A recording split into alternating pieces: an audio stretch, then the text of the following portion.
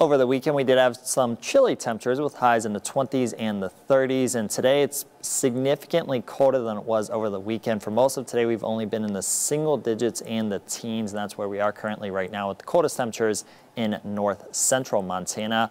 We also did have some snow around yesterday, some snow around overnight. We've had some scattered areas of snow around throughout the day today as well. And since we have had that snow around, roads are slick and or snow covered in a lot of central and north central Montana. So please be careful if you are going to be traveling anywhere this evening or overnight tonight. These are some of the road conditions from earlier this evening before the sun did set. McDonald Pass, you can see the roads are definitely slick.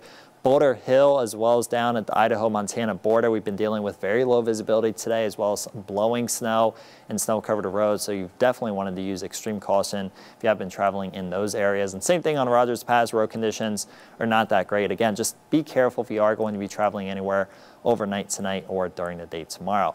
Now, as we go through tonight, we are going to have cloudy to mostly cloudy skies, and there will continue to be some snow around tonight, but a lot of the snow that we see tonight will be in central and southern portions of Montana. And within north central and central Montana, most of the light snow that we do see is going to occur early on tonight, with that snow then shifting into southeast Montana as we head into the second half of tonight.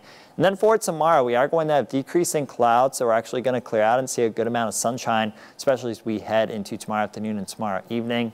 We are going to be dry in central and north central Montana tomorrow, but there will be some snow around in the Dakotas as well as far eastern Montana. And then as we head into tomorrow night, we'll continue to have snow around in eastern Montana throughout the night, and that snow will become a little bit heavier as the night does go on. In central and north central Montana, we'll have increasing clouds throughout the night tomorrow night, with some snow starting to work its way into north central Montana late tomorrow night. And then as we go through Wednesday, an Alberta Clipper is going to work its way through our area. So we are going to have areas of light to moderate snow around throughout the day on Wednesday as that Clipper does pass through. But it's a very fast moving system. So you'll see snow for a few hours, but then once that snow does pass through, you will dry out and see mostly cloudy skies.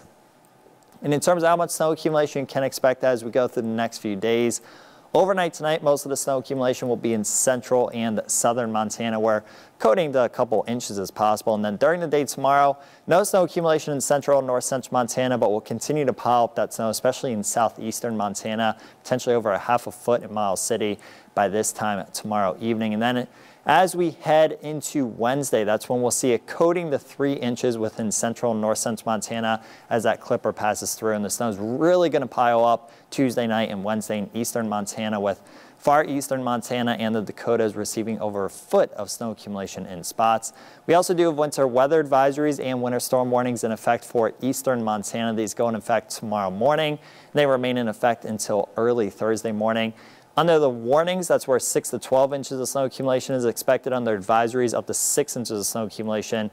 The advisories within southern and southwestern Montana will expire as we go through tonight. And this is a large storm system that's going to be impacting a lot of the western U.S. You can see winter storm warnings and winter weather advisories as far south as Arizona and New Mexico, and a blizzard warning for eastern Wyoming, and then portions of the Dakotas, as well as Nebraska and Colorado. Tonight, a cold night. Lows are going to be in the single digits above and below zero for many of us. High temperatures tomorrow will be in the teens and the 20s, so it is going to be a little bit warmer than it was today, but still another cold day. For most of the next week, highs will be in the teens and the 20s with that snow around on Wednesday and Thursday. More snow possible this weekend. And then an Arctic outbreak is expected early next week. Sub-zero high temperatures in a lot of north central Montana. In Helena, highs in the 20s for the next few days with snow on Wednesday and Thursday, and then it will be a lot colder come Sunday and Monday.